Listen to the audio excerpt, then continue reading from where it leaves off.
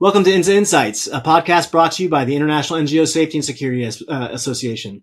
In this episode, we'll be discussing the role insurance plays in NGO security management.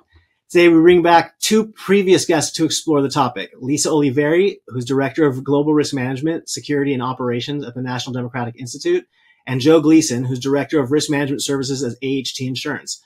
Welcome back to the show. How are you guys? Good. Thanks for the invite. Good to be back here. Good to have you guys back. Lisa, I'm going to start off with you, since I know you want to be the first to get your insights in. Why should international development and humanitarian aid organizations get insurance? Like, what from as a practitioner and user of insurance, what is the advantage of having insurance? Thanks, Omri. Always happy to go first here, and good to be back.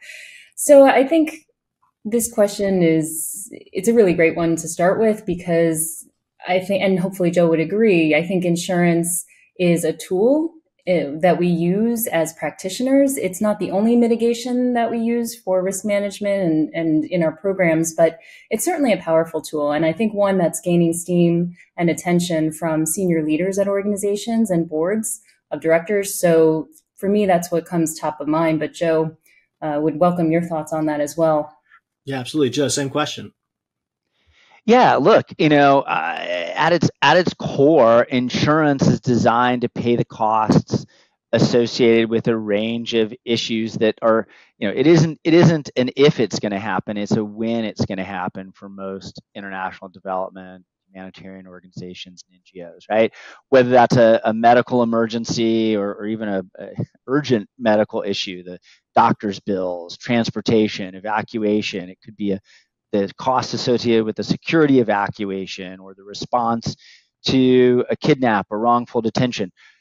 Insurance is there to help pay the costs associated with that. So I think at its most fundamental level, it is that financial backstop. So it is crucial from a fiduciary responsibility level. Different ways to organize that. And I think we'll talk about various details as we go through today. But at its core, that's what it's there for. It's to the phrase is help protect your balance sheet. Obviously, that also helps support the staff and others that you have out doing the work out in the field too. Excellent. Yeah. Joe, this one's for you. Following up on that, what are the insurance considerations for international development and humanitarian aid organizations operating in high-risk areas? I mean, what are the things that they should be considering? Yeah, the considerations kind of start at that same level, right? Those kinds of hazards, whether it's, again, a medical emergency, security, evacuation, kind of you name it. And there are a whole host of policies, and I'll kind of, they include things like business travel accident, medical benefits abroad, expatriate medical, foreign voluntary workers compensation, the kidnap, ransom, extortion, which has tons of different euphemisms like special risks and people security risks, but even specialized insurances like Defense Base Act insurance for those funded under USAID programs, then local policies for host country staff, and even more niche policies like personal accident coverage through London. So there's all of these different kinds of coverages that can come into play, and they really depend on the nature of who's traveling or who is being harmed, where, what they're doing. Is it business related? Is it non-business travel related, et cetera, right? And we don't need to go into excruciating detail there. I don't want people to fall asleep, but all of those are at play.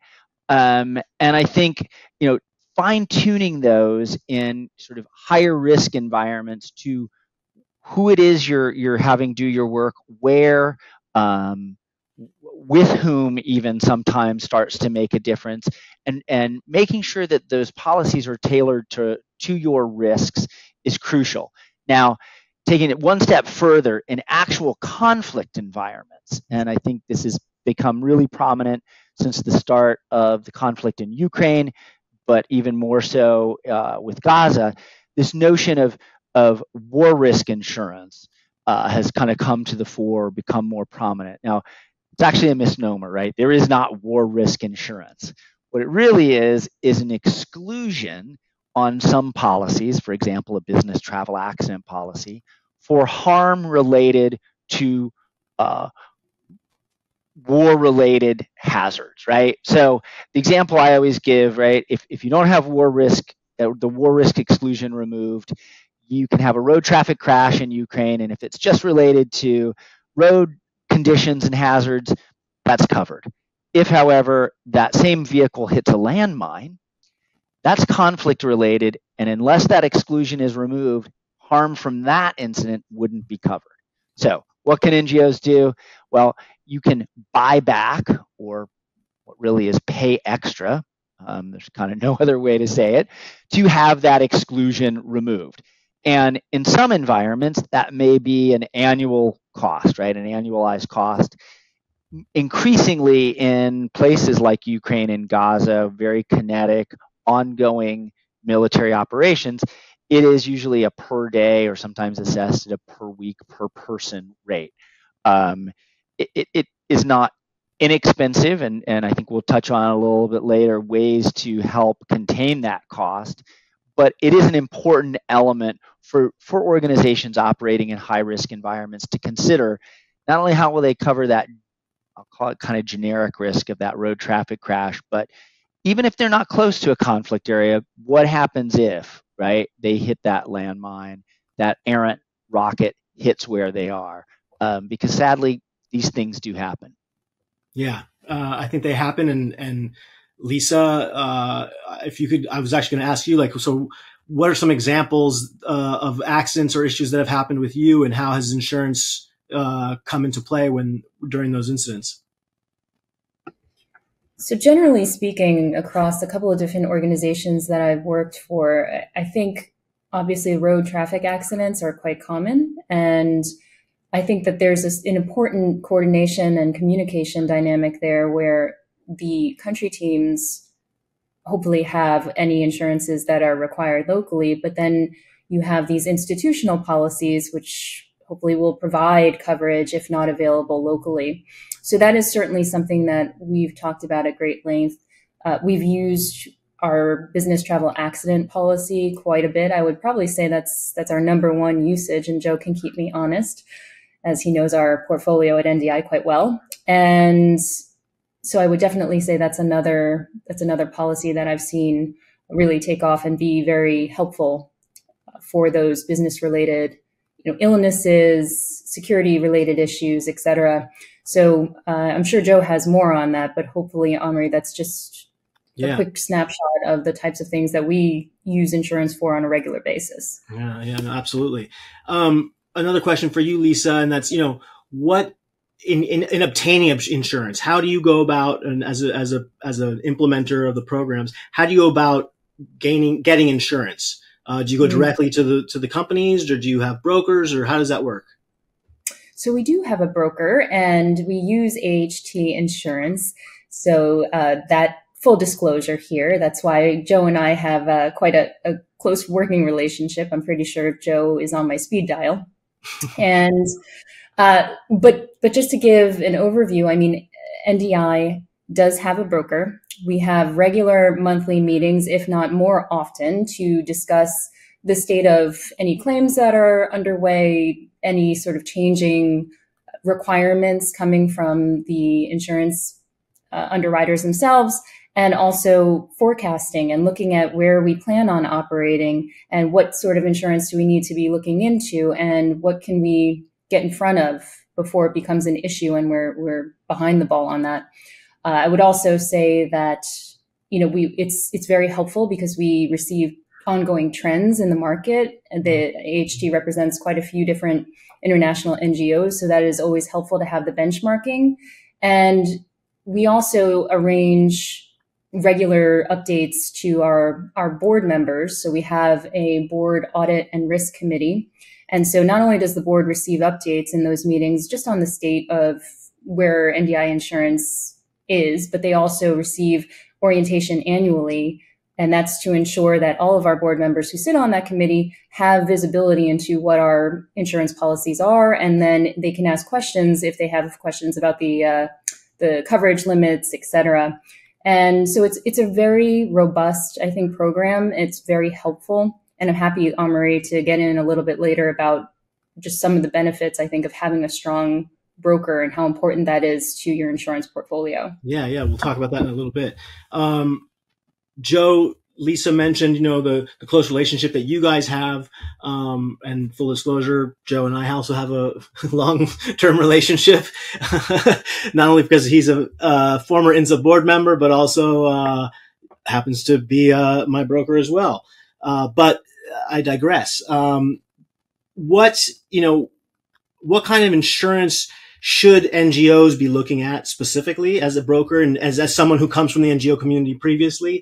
What should NGOs be looking at as far as coverage? What are basic coverages that they, that they should be looking at through either a broker or directly with an insurance provider? Yeah, and I would answer that question sort of in a little bit in reverse, and this maybe speaks to our approach. I would say the first thing to do is to map out kind of where those core risks are, right? Are you an organization with a lot of country offices, with a huge host country team and very few, if any, internationals? Or are you an organization that maybe is home office based with trip travel and events here and there, or are you somewhere in between, right? And most organizations are somewhere in between. But I think, that's one piece. And then looking at sort of where you go, what you do, the work you do, how, with whom, really get a sense of what is your, we refer to it as your risk profile or your risk picture, because that's going to start to inform how you shape those insurance programs, right? And I kind of gave that laundry list before. A business travel accident program is often key, and you can do a similar thing with the medical benefits abroad. So I don't want to go too deep into specifics of policies, but those are designed to cover people traveling outside their home country on business, which almost every international development organization does. There's also work-related coverage. So if you're injured in the course of they refer to as an occupational injury. Here in the U.S., you've got workers' compensation, and internationally, there's a version as well. Kind of in a strange way, it's referred to as foreign voluntary workers' compensation, and the voluntary part is because you don't have to buy it. In the U.S., you actually have to buy workers' compensation. It's mandatory, legally mandated.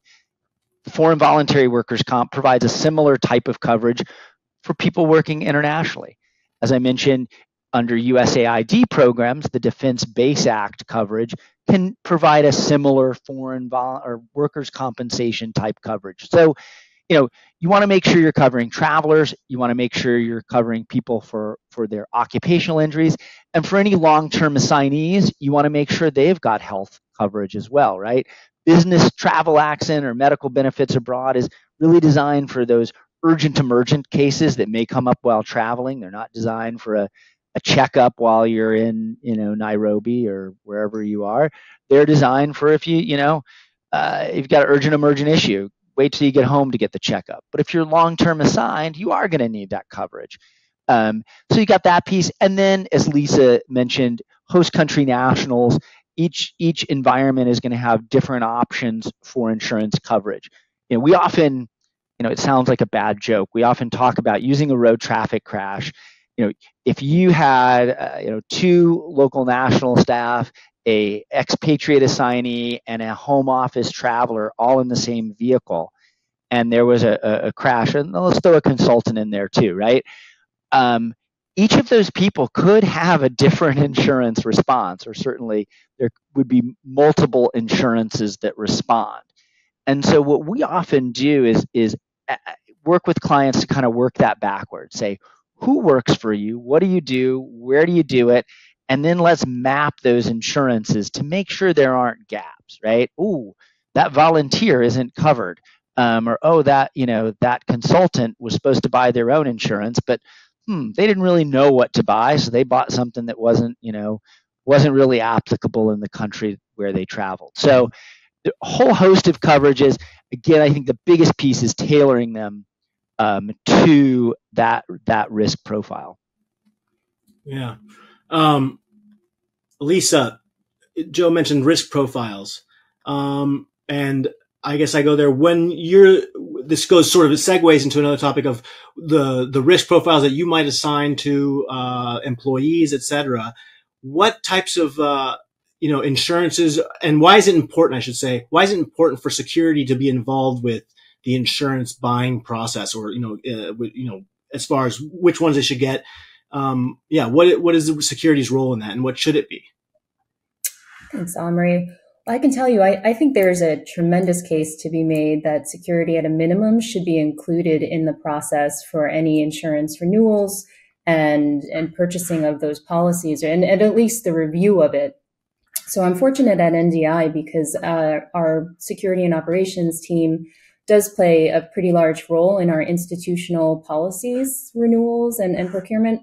But there's also the policies that are managed under our HR department. So I do want to acknowledge that. And I think that is common at a couple of different organizations that I've encountered. I think that it's super important that security has an understanding of the various high level, coverages and exclusions that are out there. I think more and more I'm hearing stories about security teams working with business development teams when we're looking to work in new locations, for example.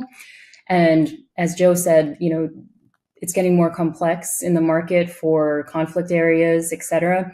And some of those insurance decisions I've heard it have been really impacting an organization's approach and go or no go to actually even go after that funding or go to work in those locations. So I think more and more, the better that we can understand and advocate and ask questions, the more value add we have in those discussions about where the organization wants to be operating.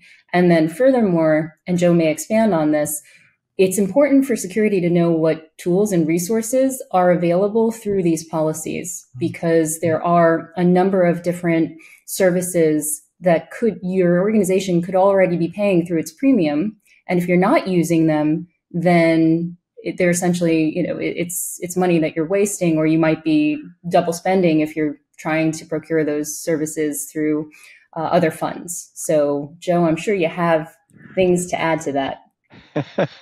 No, but you could tell I was just itching to jump in there. No, I think you hit on the two key buckets. I would say the first one a little more directly than you would, and that is, I think security teams have the best understanding of the risks, particularly the people risks that organizations face. Right, you are the ones out there interfacing with program and security teams to assess those risks, understand how they're being managed, and ultimately how they might unfold. So I think bringing that realistic sense is crucial, and I think that's a huge value of a security team's role in helping build the insurance architecture.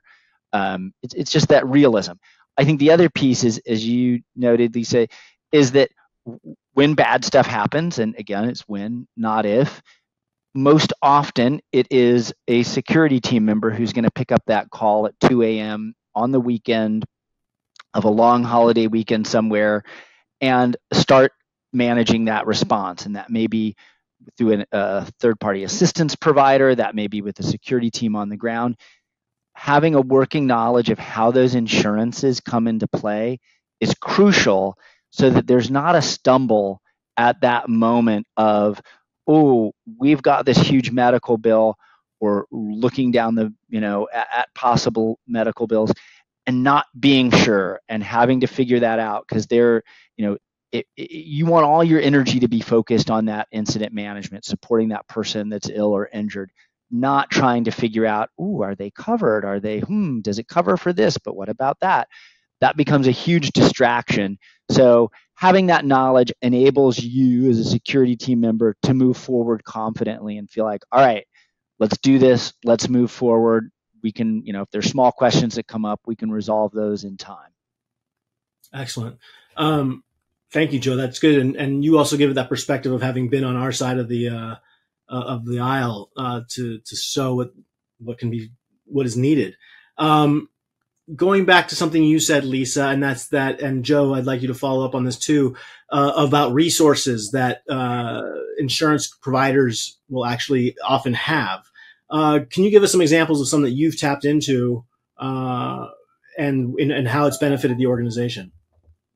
Sure. Thanks, Omri. I think some of the resources that we've used, I mean, even just on alerts from security providers through certain insurances, there are also policies out there that will allocate a certain percentage of the premium for your various policies. And maybe Joe wants to go into that a bit more later, but there are training and also I've used funds from various policies to look at security plans or crisis management plans. So really it's, what I found is that if you don't ask, then you're missing out, because even if you know that you're provided a certain amount of funding, if you have a need and you're going to otherwise have to use organizational funds to pay for it, and it has a relationship to crisis response or, security incident response, I think it's always worth asking and consulting with your broker and making the ask. And the worst that can happen is they say no. But I've also had some exceptions made where we were able to save, those unrestricted funds and to fund those through our insurance policies. So I think the main takeaway here is if you have a need, I would make the ask, and certainly talking to your broker and getting their advice and experience with that particular carrier is a good idea. Cool. Thanks. And Joe? Yeah, and both of you've heard me say this, but I think that the very tangible piece that often goes unused is the kidnap, ransom, extortion policies. Almost all of them I'm aware of, have some percentage of the premium set aside for the organization to use. And it's usually somewhere in the 15% of your premiums. That may be a sizable sum for some organizations. Now, there's some parameters on how it can be used. Typically, it needs to be used to support mitigation measures related to those risks, right? Kidnap, ransom, extortion, wrongful detention, security evacuation. It's a pretty wide range of things. Usually it has to be through a designated provider. But look, I was guilty of it, leaving that money sitting on the table, either because you can't quite get everybody together for an exercise, or you can't pull together a group to do some sort of training. But I have found that the insurers are pretty flexible on how it can be used. Lisa mentioned reviewing policies, right? If you've got a crisis management plan that it hasn't been reviewed in a few years, that is a potential use. If rather than you often think of like a classic tabletop exercise, those are hard to schedule. If that isn't possible, even a review of procedures might be a more manageable task to bring on. So I would say, kind of as Lisa said, right, there's some flexibility there. Ask. The funds are there. Don't leave them. The other piece I would say, it's kind of related to this, is we're talking a lot about insurance, but obviously this community knows it, right? Insurance isn't all you need, right? A big overlapping piece is assistance. Often third-party assistance, whether that's International SOS, Crisis 24, Helix, On-Call, whole range of providers. That linkage between those third-party providers and insurance is crucial. And it isn't just theoretical. It is a mechanical process. It has to be documented. It has to show in the provider's operation procedures. But it can be a potential huge cost containment piece, because if if that third-party assistance provider has a relationship with a medical facility, they can pay those bills directly. The organization never sees that bill. Many insurers, with some, not even arm twisting, just asking, will cover the case fees of some of these providers. So those are pieces, again, it's not pure insurance, but it is the overlap between an assistance and insurance, but it's an important one. And I think sometimes on the pure assistance side, it often gets left to, oh yeah, we work with every insurance provider. that may be great. Actually working out the nuts and bolts is really crucial, so that when you need it, it really works like it's supposed to. Yeah. Hey, Joe, Omri, can I jump in on that for two quick points before you move on? Thanks. The first is that, Joe, just to highlight here for anyone who's listening, to the point about utilizing providers that may not be written into that particular policy, it is still worth an ask. It's been my experience that if you have a specific provider that offers something that you have identified as being really critical to your program, there are exceptions that can be made. So always ask. The second point is just, Joe, as you were talking here about the need to have that coordination, I just wanted to share a bumps and bruises experience where you may have all of these policies in play for your organization. You may have the providers teed up, but if they are not coordinated and if they don't set up direct billing agreements so that this can be a seamless experience in the middle of any crisis situation, you may be left to try and sort out those particulars. They might say, well, which policy are we supposed to use? Or we don't have a direct billing agreement, so now you have to pay the company and then seek reimbursement afterwards. So it's an efficiency thing as much as it is just trying to ensure that you have all your bases covered. So those are just 2 points that I wanted to highlight. Well, that kind of segues into the question I was going to ask after this, was that from your perspective, how can insurance providers better tailor their products to meet the specific needs of the international development humanitarian aid community? And I think part of that is what you just said, sort of making sure that they have arrangements either pre-assigned with these service providers. But what other things could they do in addition to that? That's Joe or Lisa or both of you. I can jump in. I'll start on that one. There are 2 places where I think in addition to that assistance provider coordination, which I will say has grown and improved, it's still a work in progress. But there are 2 other areas where I think insurers can improve and strengthen their ability to serve this community. One is a better delineation of true war risk environments. And I have raised this with multiple carriers myself personally. And the classic example right now is the geographic area often defined as Israel, and then in parentheses, West Bank/Gaza, which ultimately means kind of the lowest or highest common denominator, however you want to think about it. The Gaza piece of that drives how both West Bank and Israel are viewed.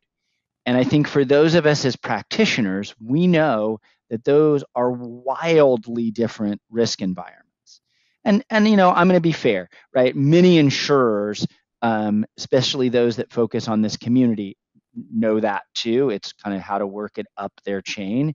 And I've had this conversation very specifically about Israel in the last, month with 3 different carriers to say, applying a war risk exclusion to Jerusalem is completely unnecessary given the current environment there versus, obviously Gaza.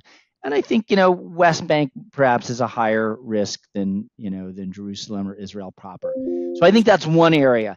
The other example would be, Western Ukraine versus Eastern Ukraine. Obviously, much different environments. So pushing carriers to look more at a delineation or gradation of risks in a geography when they're talking about war risk is one. The other piece is more options for host country staff. I think this community has always valued the role of host country staff. They carry the highest burden in terms of work, also biggest risk exposure. I do think in the last 5 years, 10 years, certainly, there's been greater emphasis on sort of this equity of bringing those team members in line in some way. And it's never going to be exactly the same, right? Again, that car crash example where you may have 4 different insurances for 4 different people. but making sure there are options for those people that provide an appropriate level of care. So that would be the other thing that I think, and we do push carriers to do, to help, to improve on, to help be tailored to this community. Go ahead, Lisa.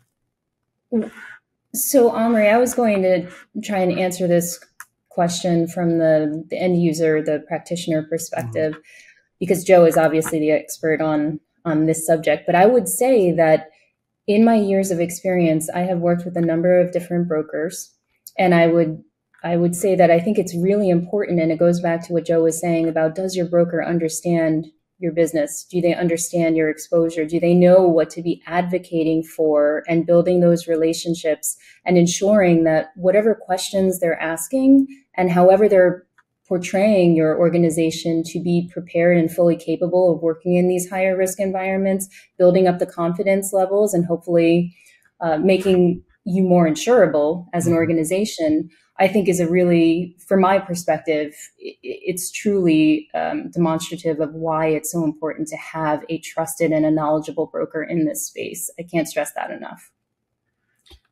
Great. One last question, and this is, again, for both of you. I'll pitch to Lisa since Joe answered the last time. What are the ethical considerations surrounding insurance and our sector? Particularly when it comes to conflict zones or disaster-stricken areas? It's a really good question, Omri. The first thing that comes to mind is really around, I think, what Joe's been touching on, and that is, how are we providing institutional support and insurances for largely our host country national staff? Because typically you find that your international staff have quite robust and full packages, and but I think it is, what comes to mind is around, for example, Joe, what we ran into with some populations that had to relocate they self-evacuated to different countries. And then at that point, being in another country, they may not have access to healthcare. What options are there? Can the institution or organization themselves source insurance policies that will help be available, even if these host country national staff are paying for it themselves? Do we have that obligation to assist them in finding that? I think for NDI, we've demonstrated that is something that we are interested in looking at in those extenuating circumstances. And then, but I'm sure Joe has more to follow up on this. But I think there are a lot of ethical considerations and moral questions that come up around this area. Yeah, no, Lisa, I think you hit on the core ethical, moral piece of this, right? Is, you can call it equity, however you want to title it, but I think this notion of providing that foundational support to those host country teams, it has been, I think, to be fair, a patchwork in the past, both within organizations, but I certainly think within the community. And so finding ways, and they may look different in different environments, right? And so that's not easy work, but it's important. Finding ways to make sure that when that colleague who's sitting in the, next to you is injured, that they are getting the appropriate level of care just as much as you are, right? And I think that's a huge ethical consideration. That focuses mostly on the medical side, and I think that's pretty, I don't want to say it's easy to tackle. It's not easy to tackle, it's straightforward. Security evacuation is one that has come up, and we certainly saw it in most prominently out of Afghanistan, but I think we saw it to a lesser degree out of Ukraine. I think that is going to be harder for the insurance community to get their arms around, and I think we need to be realistic about that. And I think in all of this, again, sort of reflecting this notion that insurance is a piece of this mosaic, but it isn't the only piece. So I think, sort of I would close on this notion. I think that support for the host country nationals is a key piece ethically, but I would say that ethical lens should be looked at regardless of insurance coverage, right? Look at it through an ethical lens and then find insurance, Lisa, as you said at the very beginning, right, as a tool to support where it can.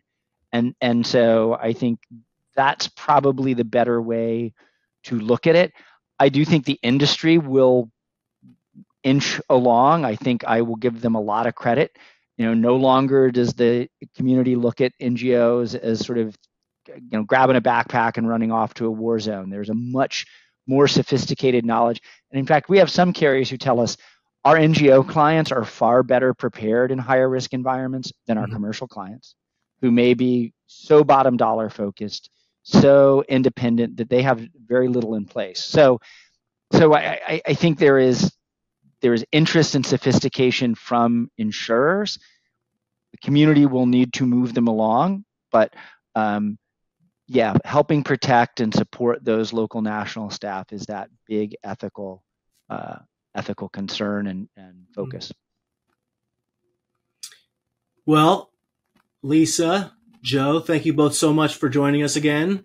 We hope to have you back on another episode in the future. My guests today have been Lisa Oliveri, Director of Global Risk Management, Security, and Operations at the National Democratic Institute, and Joe Gleeson, Director of Risk Management Services at AHT Insurance. Thank you both for joining INSSA Insights. Thanks for inviting me.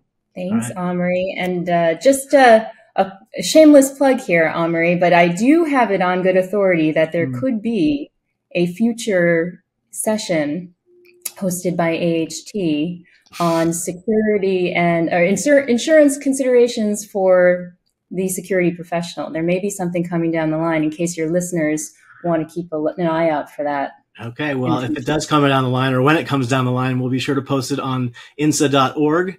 Thanks again for the shameless plug, Lisa, and we'll talk to you guys again soon. Thank you. Thanks. Right. Take care. Bye, guys. Thank you to the Robert McPherson Fellowship for its generous support and donation, helping to make these podcasts possible.